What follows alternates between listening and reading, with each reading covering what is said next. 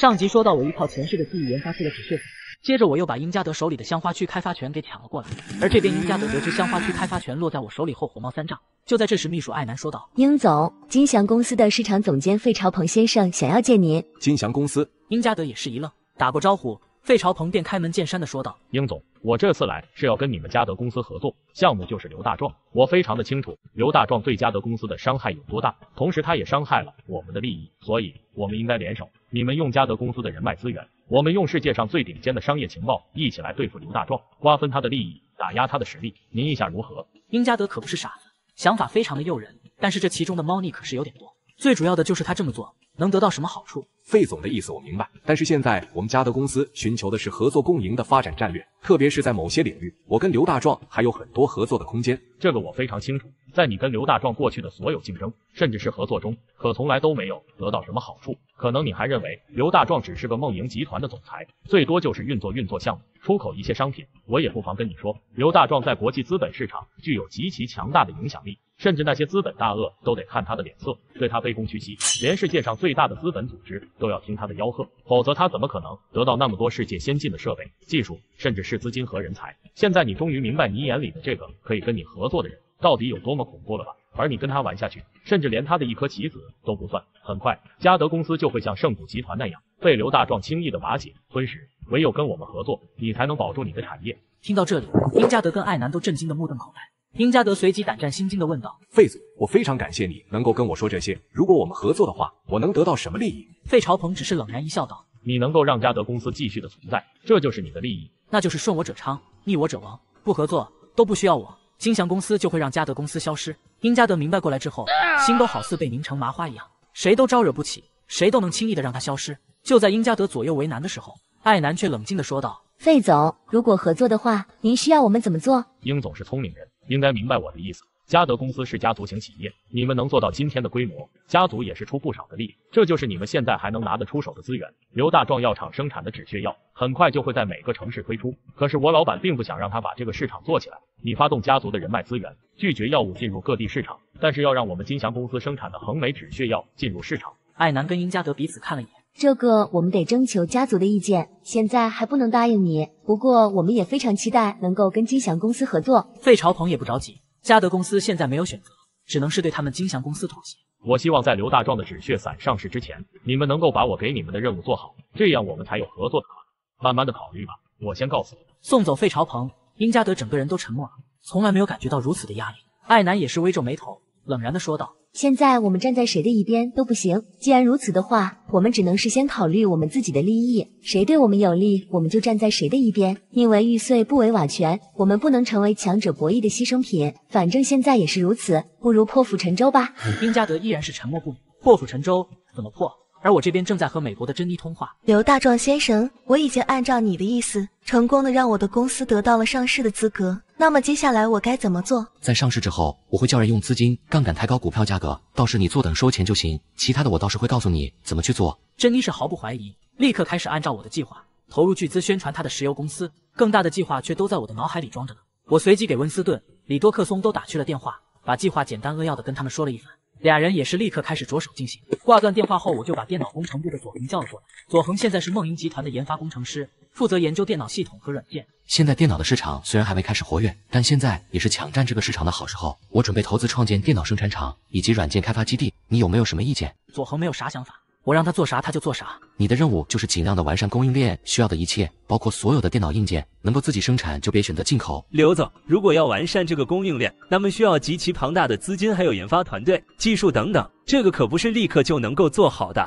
而且电脑的技术随时都在更新换代，可能在未来会有比现在更加高端的技术，这个我得需要时间。我们要求你现在就弄好，一步一步来，时间多的是，你就先把服务器架设好就可以了。那没有问题，我现在就去安排。同时，在绅士的嘉德公司，英加德跟艾南还在商量要不要答应金祥公司的要求。我的想法是答应金祥公司的要求，跟他们合作来打压刘大壮。从实力上来说，金祥公司比刘大壮要强大许多。现在我们也只能是抱强者的大腿，才能生存下去。微微皱眉的艾南却摇了摇头，并不同意殷家德的想法。殷总，现在我们要从长远的角度去考虑。金祥公司的确很强大，但是他们行事太过嚣张，摆明了就是让咱提供免费的服务，到时候激怒了刘大壮，还得是我们来背锅。金祥公司却坐享利益。我的想法是，应该利用这个契机跟刘大壮继续合作。跟他合作？殷家德冷笑一声，不屑地说道：“就算是被金祥公司利用，至少我还能保住嘉德公司。刘大壮就是个吃人不吐骨头的魔鬼，跟他合作到最后，嘉德公司就是盛谷集团的下场。”然而艾南却冷静地反问道：“那么你觉得金祥公司就一定会是刘大壮的对手吗？现在的刘大壮就好像深不见底的海洋，我始终认为我们现在应该跟刘大壮继续合作，借助刘大壮的力量来保护嘉德公司。”可是殷家德根本听不进这些。你别说了，我与刘大壮势不两立。艾南是彻底的无奈了，嘉德公司这次是真的不可能再存在下去。殷家德随即发动家族的资源，开始限制梦莹药业生产的止血散进入当地市场。消息很快传回到我这里，我还真的没有想过是殷家德在背后搞鬼。在药厂的办公室里，倪芳玲缓缓地说道：“现在所有的1线跟2、3线城市都不准我们的药物进入市场销售，4线以下的城市销量极其的有限。金祥公司这是在利用资本跟我们竞争，不让咱去市场卖，那咱就加大广告投放力度，直接用广告进行狂轰滥炸，而且把广告都做到各地的电视、报纸去。”倪芳玲是满脸的疑惑：“刘总，他们都不让卖了，我们做广告还有用吗？”这叫做饥饿营销，产品还没有到，宣传先到，用宣传达到先入为主的效果。那金祥公司不是也可以打广告吗？可以啊，但是它的恒美只是普通的进口药物，而我们的止血散是管理部指定药物，老百姓需要这样的刺激才能分辨出东西的好坏。最主要的是，我们的止血散绝对有效果，这是任何止血药都无法相比的。接下来我还要给你个好东西，它就是伤口免缝合凝胶技术。免缝合技术？倪芳玲更加的疑惑了，这些技术她是连听都没有听过。是的，它是一种医用胶布，可以有效的让皮肤受损组织粘在一起。药物本身有加快伤口组织愈合的药效，而且还有防水、防细菌的功能。这个就是这种药物的配方，你可以看看。倪芳玲接过配方，仔细的看了一番，心里是一阵感叹，我的想法真的是太超前了。我又拿出一张配方说道：“这是在免缝和胶水技术之后的高科技技术，专门消除伤口疤痕。受伤肯定会留下疤痕，但是抹上这个药物，疤痕就会消失，皮肤恢复如初。这属于是美容技术领域的东西，也是药厂的下一步发展计划。我要打造全球最好的美容护肤系列产品生产基地。”倪芳玲震惊的仿佛都已经看见未来，这座药厂即将发展成为一个帝国企业。刘总，我觉得你好像一座知识宝库，在你这里有源源不断的知识技术，你是怎么做到的？这些技术、知识、钱是我用了几十年的时间去研发、去记忆，不知道耗费多少的时间、精力跟资源。到了这一世，几十年的东西压缩在几年，这就是我的知识技术来源。可是我不能跟倪芳玲说，这就是资本运作，有了资本就会有科技技术的进步与发展，未来还会有更多的好的药物，现在只是把这些生产出来就足够了。好的，刘总，我会立刻安排进行生产。交代完药厂的事情后，我就回到了公司。可就在这时，倪小璐非常紧张地跑过来说道：“刘总，电子厂的高一坚还有他的孩子在度假的时候出现意外去世了。”什么？我猛然一惊，随即问道：“怎么会这样？”据说是溺水，当时他们在海边玩，孩子先溺水，高一坚为了救孩子也同时溺水，被救上来后已经没有了呼吸。溺水，准备一下，去殷雪静香家里看看。半个小时后，我来到了殷雪静香的家里，殷雪静香直接扑着闯进我的怀里。我应该阻止他们去南方度假的，这都是我的错。这不是你的错，既然人都不在了，你也要坚强起来。有什么需要我帮助的，你只管跟我说就好。我待会就要去南方了，感谢你来看我，以后这世上只有你是我最亲近的人了。这话说的明显有别的意思，可看在他这么难过，我也没有说别的，只是轻轻的推开他。工厂里的每个人都是你的亲人，我叫人陪你一起去南方，有任何需要你随时打给我。现在我送你去机场。谢谢，辛苦了。我离开院子就对林红低声的吩咐了几句，林红点了点头，立刻安排她最信任的2个女保镖陪殷雪静香去南方。我现在考虑的是如何的让电子厂的设计研发继续进行，绝对不能因为高玉坚而耽误研发的进度，但是着急也不可能立刻就找到能够进入电子厂的人，还是得仔细考虑考虑才行。同时在美国，里多克松、温斯顿还有珍妮3个人在我的安排下联手购买了美国的石油股票，净赚60多亿美元，每个人都分到20多亿，连凯瑟琳都分到了4个多亿。他们几个商量过后，决定每个人拿出7亿美元给我，所以第二天一早，珍妮就给我打来了电话。刘大壮先生，我们说好了，每个人拿出7亿美元来感谢你，请你务必要收下我们的心意。那就谢谢你们的好意了，下次还有更加赚钱的机会，到时我会告诉你们的。这次我没有拒绝，因为现在需要钱，20亿美元，那就是56亿7千万。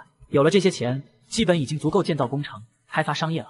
但是眼下要做的就是立刻确定南方香花区的工程，所以我决定立刻动身前往南方。这次我没有带随从，而是自己前往。公司先交给秦梦莹打理。重生之后，我来到绅士的花香区，准备花20亿修建一座过海大桥。于是我直接找到海洋管理部的工程师孙元礼。见面后，孙元礼客气地说道：“刘总，您好，您有什么问题，我都可以给您解答。我要在这里建造一座过海大桥，您觉得这个工程如何？”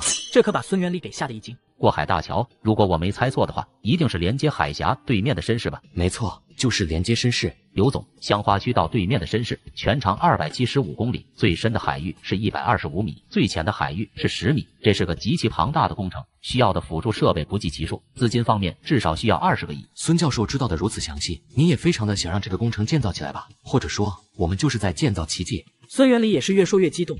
其实多年之前我就有过这个想法，从香花区到绅士最近的距离就是海洋直径，然而却只能靠轮船，单程就需要几个小时。如果遇到暴风雨的天气，根本就无法通行。刘总，如果您肯投资这座过海大桥，这绝对是造福于民的好事啊！孙教授，资金我来投入，技术你来负责。从现在开始，你就是过海大桥工程的总指挥。这项工程现在就开始进行。孙元礼感动得热泪盈眶，这么多年的梦想跟追求终于要实现了，让他的内心是无比激动。刘总，我代表整个香花区的百姓谢谢你，我一定会给你造出一座最好的过海大桥。我完全相信孙教授的能力。这样吧，你回去之后给我制定一个详细点的项目计划书，没有问题之后，项目正式开始。就在我说完后准备离开的时候，爱南走了过来，目光有些为难地说道：“刘总，能够占用您点时间吗？我有几句话想跟你说。”看得出来，爱南想说的话肯定非常的重要。半个小时后，在一个咖啡厅里，我开口问道：“有啥话现在就说吧。”刘总，金祥公司给我们压力，迫不得已，英总那边选择跟金祥公司合作，拒绝你的药物进入全国的市场进行销售。我微微一惊，本以为是金祥公司自己捣的鬼，居然英嘉德还有份呢。你不会只是为了来跟我说这个的吧？当然不是，我是来恳求您放过嘉德公司吧。我知道你的实力非常的强大，嘉德公司根本不是你的对手。如果我们再如此下去，可能就是第二个盛谷集团。现在英总这边看不透这其中的厉害，但是我非常的清楚，即便是金祥公司也不可能是你的对手，嘉德公司也必定会成为你们大公司博弈的牺牲品。我不想英家几代人打拼下来的产业毁在英嘉德的手里，所以我恳求您给嘉德公司留个机会吧。其实从汇市电影院项目开始，你们就不应该跟我竞争。现在英嘉德居然还跟金祥公司合作，难道他就不知道金祥公司就是在把他当炮灰吗？难道他就不知道我想搞掉嘉德公司轻而易举吗？你现在还来恳求我放过你们，给你们次机会，那么你们给我什么？我在嘉德公司有10%的股份，可以全部无偿的赠送给你，只求你能够给嘉德公司，给英总留条活路。对不起，你给的条件与我想的相差很远，关键是我没有说服自己去接受的理由，这不符合我对利益的追求，也不是我想要的东西。爱南有些沉不住气地说道：“那你到底想要什么？”我想要嘉德公司消失。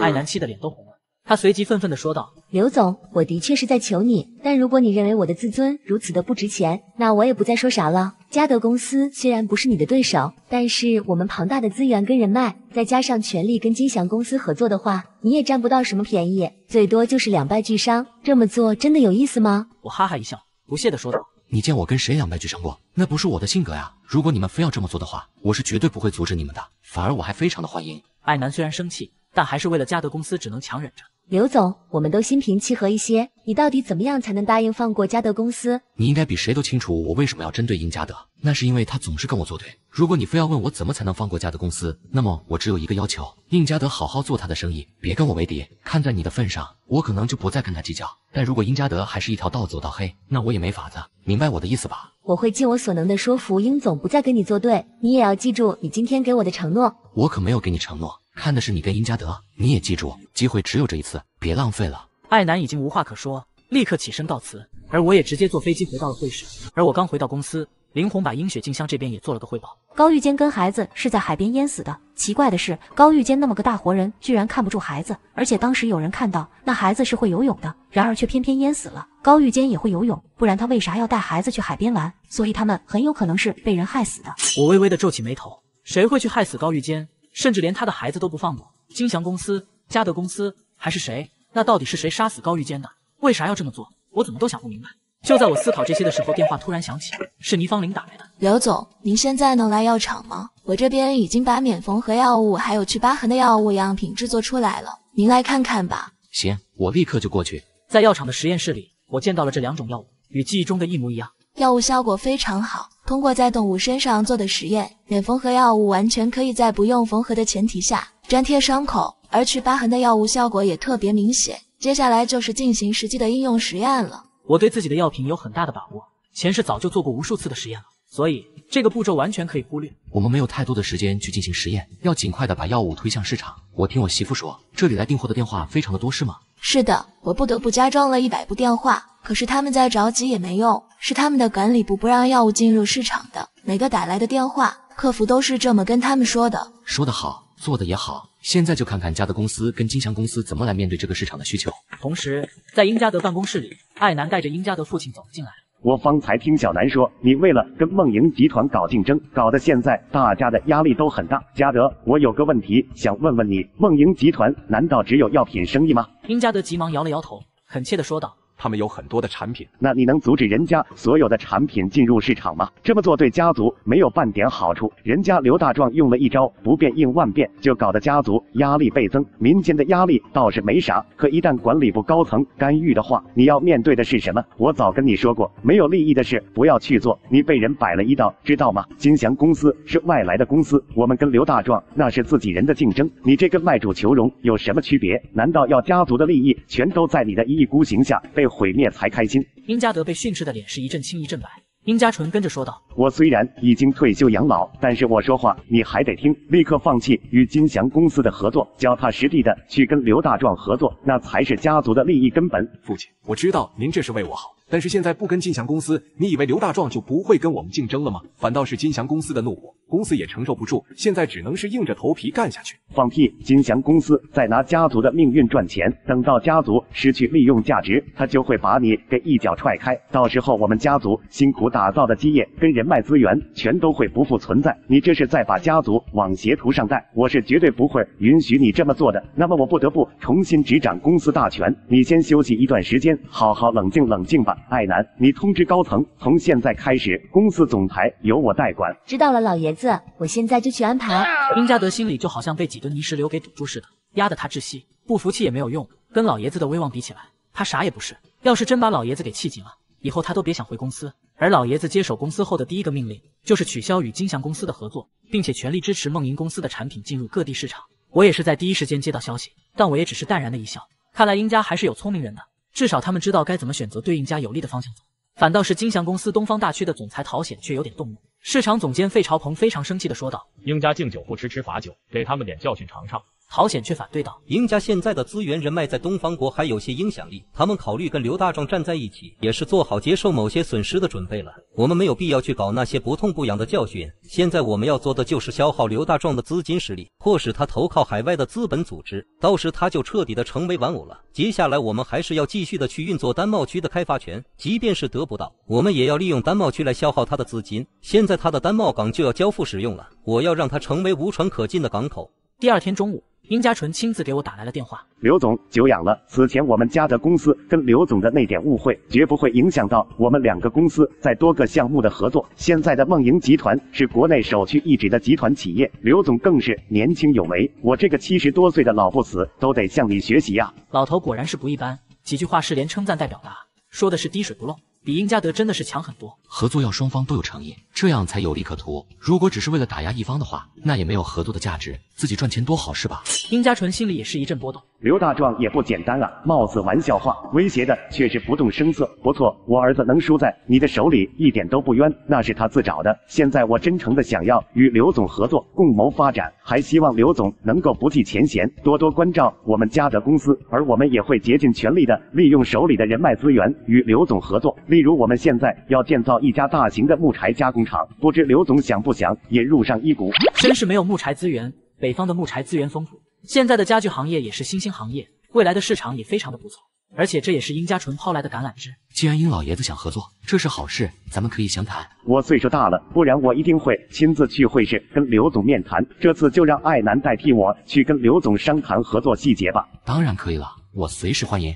从殷家纯的言谈里，我也能感觉到他的诚意，多个朋友总比多个敌人要好。挂断电话，奚小磊便走进来说道：“刘总，石油勘探部的约翰说，在勘探我们油田的时候，还意外发现了另外一块油田，就在于市郊区，而且面积可能比我们的油田还要大。”我听到这个消息，内心也是一阵高兴，居然还有这好事。于是我立刻动身前往于市。于是人口不到70万，典型的80年代城市风格。因为这里的发展落后，人都非常的穷，城市更是破旧。我准时来到管理部，总裁袁启德带领管理部高层亲自在门口迎接。欢迎刘总能够来于市考察，我代表于市全体人民热烈欢迎。谢谢袁总的欢迎场面了，我非常的高兴。来到管理部的办公室后，我便微笑的说道：“我这次来是想在于市投资建造一座大型的化工厂，初步计划投资5000万。项目建成之后，可以解决至少几千人的工作就业。袁总这边觉得如何？”刘总，为什么要选择在我们于市建厂呢？这里现阶段还比较落后，商业发展的更加缓慢。我觉得在会市或者您的单贸区建厂不是更好吗？只能是在于市，因为这座化工厂本身会存在部分的污染，会市跟单贸区不太适合建造这样的化工厂，这也不在我的计划发展之内。反而是于市，空白的土地面积比较大，而且距离会市也非常的近。当初盛谷集团准备在这里投资，也是看中这个了。袁启德有苦难言，当初汤盛谷要投资7000万建化工厂，图的就是这里穷，地方大。我虽然没有把话明说，但基本也是这个意思。而且我在火中发现的油田，部分的化工原料也要进行提炼合成，在于市范围内建厂是最合理的。当然，如果袁总有别的想法，也可以提出来，不想我在这里投资也可以。袁启德脸带愁容的说道：“我当然欢迎刘总能够在于市投资建厂，这也能让于市的商业获得发展。只是化工厂必定会产生污染，如果你们能拿出减少或者完全杜绝污染的方法，那我就没啥说的。毕竟于市的周边还在发展农业，如果有污染的话，也必定会影响到这些。这个当然不是问题，我生产的是污染很少的化工产品，甚至都可以说是没有污染，因为我并不生产油漆那一类的化工产品，只是生产化工配料，这点您就不用担心了。”袁启德点了点头，跟着问道：“那么刘总看好哪个位置呢？”我立刻把标记好的区域地图递了过去。当他发现位置在于市的郊区时，袁启德也是无奈的叹了口气。地可以承包，但也得拿点好处才行。问题倒是不大的，只是最近天冷，我的老寒腿总是疼。如果于市能够有个好点的医院，那就好了。这点倒行在我的面前，就是班门弄斧而已。我随即一笑道：“袁总，不就是一家医院吗？我来这边建厂之后，也会有大批的工人，也需要医院。这样吧，我也没精力搞这些，我赞助管理部500万，你们去建医院就好了。”听到这话，袁启德顿时喜笑颜开，当即就和我签订了合同。而我则看着合同，心里十分得意。当他们得知那土地下面藏着几十亿吨石油的时候，不得吐血呀！时间来到第二天，嘉德公司的艾楠也来到了会市，代表殷家纯来和我签订家具厂的合作协议。说吧，这次又想怎么跟我合作？这次可是真的合作，我们不耍花招，你也别耍心眼。殷家老爷子可是特别的重视这次合作，想要借这个机会全面的开启跟你的合作，所以这个家具厂我们出人工、设计、厂区建造的资金，你这边出木材，制作出的家具我们负责市场销售，利润5-5分，工厂由我们出人管理，财务由我们2个公司一起管理，你觉得如何？这倒是没有问题，但是我有个要求，家具厂要在香花区建造，就当是你们为我开发香花区添砖加瓦吧。可是艾楠却立刻就看穿了我的心思，绅士那是殷家的地盘，出现什么问题得看殷家的脸色。香花区是我的地盘，任何时候都可以牵制嘉德公司。在香花区建厂是没有问题的，这个我们想的是一样的，也是为了表达我们想跟你合作的诚意。如果没有别的问题，那我们是不是可以签协议了？得，把项目协议拿来吧。签好协议，艾楠这才满意的笑了笑。我回到办公室后，电话随即响起，是美国的珍妮。他有些生气的说道：“艾格拉斯非常的过分，他命令资本组织的人不买我的原油，因为原油滞销，我只能减产。现在股票的价格开始回落，我实在是不知道该怎么应对，只能是打电话来请教你了。不让卖那就不卖呗，你继续的减产，同时要做好宣传，未来的石油价格还会继续的升高，到时候自然会有人求你的。”有了我的话，珍妮的心里可轻松多了。没有你，我都不知道该怎么办了。但是我觉得艾格拉斯好像并不在乎我的石油，他是故意想要打击股票的价格。准确点说，他是想收购你的公司，这没啥可怕的，他收购不过去的，只能是白扔钱。你记住，继续减产石油，做好宣传就可以，其他的不用管。艾格拉斯收购不去的。电话挂断，我的嘴角弯起丝丝的不屑。艾格拉斯明显就是对我发起挑战，想借助珍妮的公司跟我来一次硬碰硬。很快时间到了下午，珍妮他们完全按照我说的去做了，导致艾格拉斯以及黑金资本投入的10几亿被珍妮赚走。他怎么都想不明白，我是怎么知道能源价格会飙升的。这时助理也是胆战心惊的来说道：“艾格拉斯先生，跟你合作的资本要求你给出个解释，他们认为你跟刘大壮合作，故意在赚他们的钱。给我出去！”艾格拉斯咬牙切齿的紧握双拳，一定要让这个人消失才行。想到这里，他立刻拿起电话。此时此刻，珍妮、温斯顿、里多克松已经是在隔空庆祝了。他们每个人都赚了数亿美元。时间来到第二天下午，我刚走出工厂，准备去工地视察工作，突然一个飞镖从身后袭来，好在暗中保护的林红替我打掉了，但是他的手臂也被割伤。我猛然回头，发现林红的手臂已经受伤了。老板，立刻离开这里，快！我从林红紧张的目光里就知道这次肯定是高手。老板，这次是个世界顶尖的杀手，我跟他已经不是第一次过招了。我曾经保护的一个老板，就在我的眼皮子底下被他杀死。他的杀手代号叫做迷迭香，本来的名字叫特丽萨，是世界最神秘杀手集团中的一员。他有个习惯，总是在刺杀某人之前，会在身上喷洒迷迭香味的香水，这也是今天我能发现他的原因。如果当时我没有闻到这个气味，他的飞刀已经切开你的喉咙了。我冷冷地眯起眼睛，看来我的竞争对手已经按捺不住心里的愤怒，开始跟我玩阴了。这些国际杀手的能力，即便是林红不说，我也特别的清楚，他们绝对不是汤胜谷养的那些杀手可比的。有没有法子能够搞定这个迷迭香？林红摇了摇头，美艳的双眼里也挂上丝丝的无奈。他是高手，甚至都已经达到刺客的级别。他能纵横杀手界这么多年，凭的可不仅是身手。以我对他的了解，他不会在这个时候继续的刺杀，但他一定会在最合适的时候发起致命一击。所以我建议从现在开始，你出入都要穿防弹衣，别去人多的地方。防弹衣是没用的，如果他打你的头呢？防弹衣就是摆设而已。最好的方法就是打掉他。你先休息吧，我自有办法对付他。回到书房，我就在想，对付这样的杀手，只有找比他还厉害的才行。他厉害，世界上肯定还有比他更厉害的杀手。想到这里，我立刻拿起电话打给了李多克松。我的朋友，干嘛这么晚打电话？现在有个叫做迷迭香的世界顶尖杀手要刺杀你的朋友，而且他差点就成功了，所以我需要一个比他更厉害的杀手。李多克松立刻紧张地说道：现在最主要的是搞清楚谁想杀了你。我虽然不知道迷迭香这个杀手有多么的厉害，但是我一定会帮你搞清楚的。我等你的好消息。电话挂断，我的心情总算是平静一些了。第二天我刚回到公司，李多克松打来的电话。我的朋友，杀手是艾格拉斯雇佣的，上次的珍妮石油让他损失几十亿，他已经彻底的失去耐心。而那个迷迭香是个非常残忍的杀手，好在我们有比他更加的厉害的人，我已经让他们秘密的前往东方国。但是我的朋友，如果艾格拉斯知道他的计划失败，他还是会继续的派遣杀手。如果你同意的话，我可以帮你干掉他。不用，那样我体会不到快感。他的命交给我吧。电话挂断，我的双眼依旧带着浓浓的杀气。要不是李多克松问出是艾格拉斯干的，我一直都以为是金德祥在背后搞鬼。先让他高兴几天，等打掉迷迭香再要他的命。就在这时，樱雪静香跟着走进办公室。我实在是不太了解他们的文化，亲人去世，却在他的脸上看不到任何的难受，反而樱雪静香眼里甚至还带着轻松。因为遇见跟孩子的意外，我的家人也来安慰我，他们还想让我回去管理家族的生意，可是我却还是咬牙拒绝了。为什么要拒绝？他们可是你的家人。但他们却不知道我对这电子厂以及对刘总您的感情。